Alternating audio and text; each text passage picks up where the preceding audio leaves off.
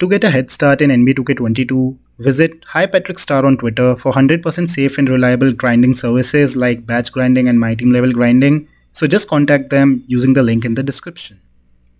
Hello everyone, it's PC Helper here, and today I'm going to show you how to fix lagging and increase FPS for the game NBA 2K22.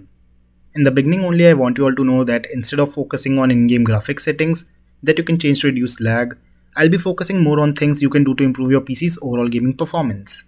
As graphics settings changes from PC to PC depending on your graphics card, so it is better to focus on other aspects too.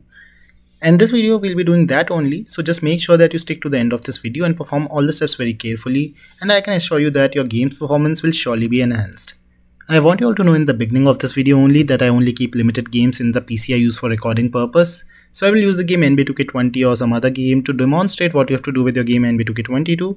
So just do the exact same things I'll do for the game NBA 2K22 for the game NBA 2K20 to this game, and you will definitely see a visible difference in performance after that. Just before starting, I would also like to thank you all as we recently completed 14k subscribers, and it means a lot to me. So if you haven't subscribed yet, then please hit the subscribe button now for regular gaming content. Having said that, now let's get started with the first step without any further ado. So the first step is a really important one, and I consider it to be the necessary one before performing any further steps. So in this step, we'll be clean booting our PC, and what clean booting does is, it refreshes all the components of your PC and helps in resolving any software conflicts in your PC too. So if you don't know how to clean boot your PC, don't worry, I've already made a 4 minutes guide on how to do so.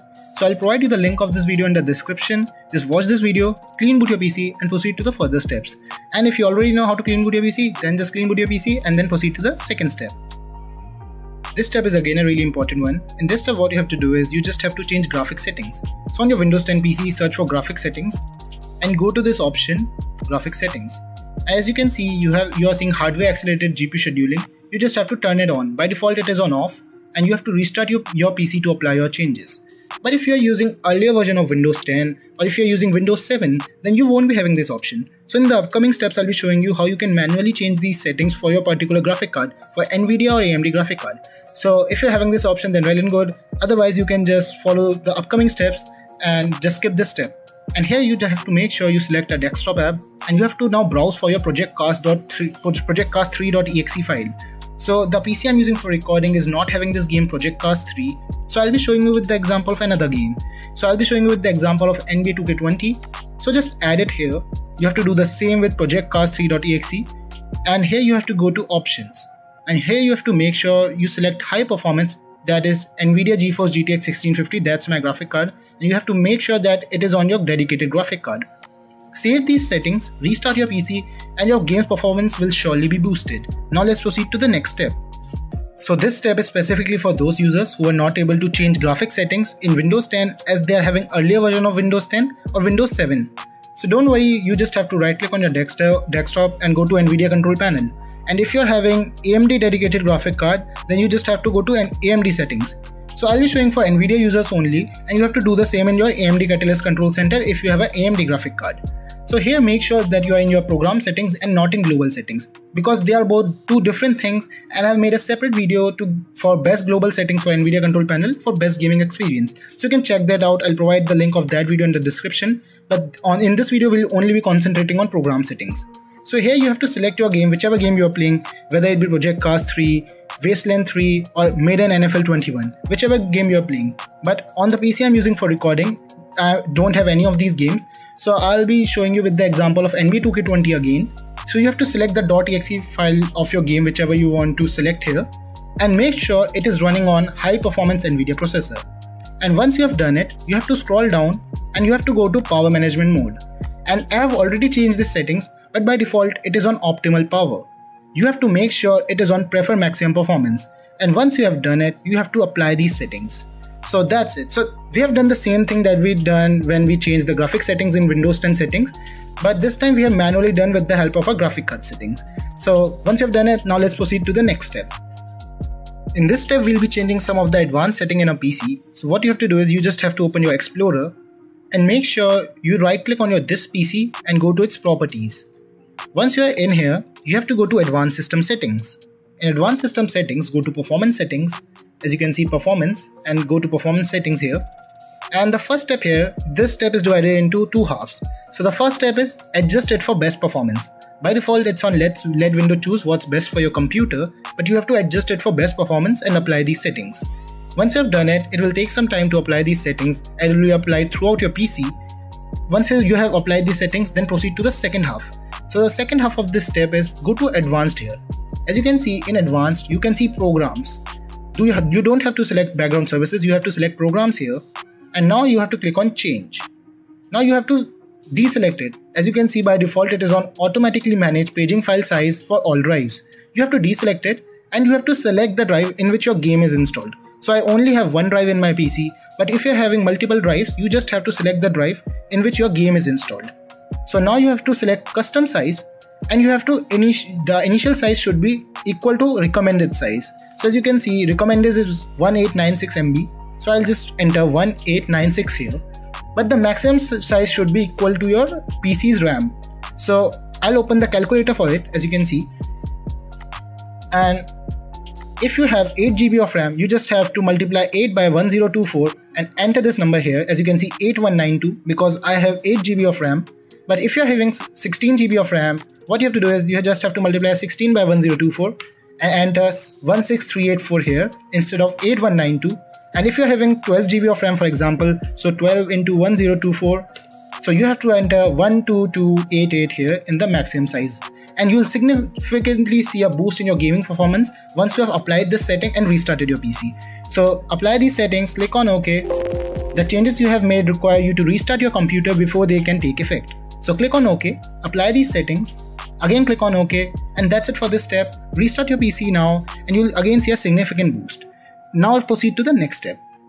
Now this step will provide a temporary boost to your PC's performance, as in this step we'll be deleting all the temporary files.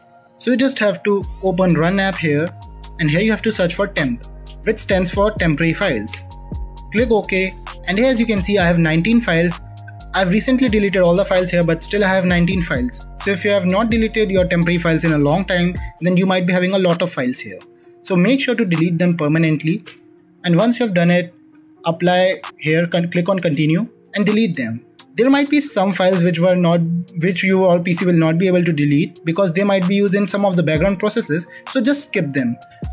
Now what you have to do is you again have to click on run here, and here write %sign temp temp again and again the % sign, as you can see here. Click on OK, and again as you can see I have 169 temporary items, and don't worry, these are all junk files just like cache memory, and just delete all the files here too. It will take some time to be deleted, as you can see. And here skip all the files which are not being deleted. Skip these files, and now we will be going to the last temporary folder, that is in local disk C, and here go to Windows. Here go to prefetch. As you can see, prefetch folder, click on continue, and here all these files are temporary files. I just don't like deleting this ready boot folder, so I won't be deleting it, but this is also a junk folder, so don't worry, just delete this too. And again permanently delete this, and once you have done it, skip the files which are not being deleted. And don't worry, again I am saying don't worry, these are all junk files, so just delete them and then try running your game, and it will provide a temporary boost to your PC's performance. In this step we will be changing priority of this game, and as I've already told you that I'm not having this game on the PC I'm using for recording, so I'll again show you with the example of NB2K20 what to do in this step. So just run your game with whichever launcher you want, Origin, Steam, anyone, and just minimize it. So once you're in this in-game, you just have to press Windows plus D key or Alt plus Tab key and minimize your game. As you can see, my game is running in the background, and you have to go to your task manager by right clicking on your taskbar and selecting task manager. And you have to select your game, whichever you want to select here. So I'm using NB2K20 as an example, and you have to go to its details and here select its exe file and set its priority to high and change priority. And it will put maximum of your PC power in running this game, so this step is really important. You will see a significant boost after applying this step. So that's it for this step. Now let's proceed to the next step. This step is again a really important one. In this step we'll be updating our PC's drivers. So most of you might be thinking that this step is not important as you have already updated your graphic card, already updated your Windows, but trust me, that's not enough, because most of your drivers which are used while gaming, including your display adapter, your network adapters, your keyboard and mouse adapters, they are not updated regularly with the help of Windows Update. So what you have to do is you have to download any third-party software which helps in scanning and updating all these drivers one by one. So you can download any of the drivers from Google. As you can see, many options are available here. But if you are not able to figure out which software to download here, then I've already made a video on one such software named Driver Booster 7. So I'll provide you the link of this video in the description if you want, or you can select any other software from Google. But in this video, I have shown how to download it, how to install it, and how to use this Driver Booster software. And here we have some other options in fixing some things which appear in game, like fix no sound issue, fix device error, fix network failure, fix bad resolution. So these are some of the additional features with this Driver Booster. So you can watch this video, download this software, update your drivers, and most probably after performing all the steps which I have shown in this video, your problem will be fixed. So I believe that is it for this video, and also make sure to watch my other videos on topics like NVIDIA control panel best settings for best gaming experience. In this video, I have shown all the global settings you have to change in your NVIDIA control panel to get the most out of your NVIDIA graphic card. I've also made video on Smart Game Booster's advanced setup, as I've mentioned in one of the previous steps also that it is the most important step. This game booster is a really good one. So I hope this helped you. If this worked for you, then please leave a like. If you have any doubt, write in the comment section. And also don't forget to subscribe to PC Helper for regular gaming content. Thank you and have a nice day.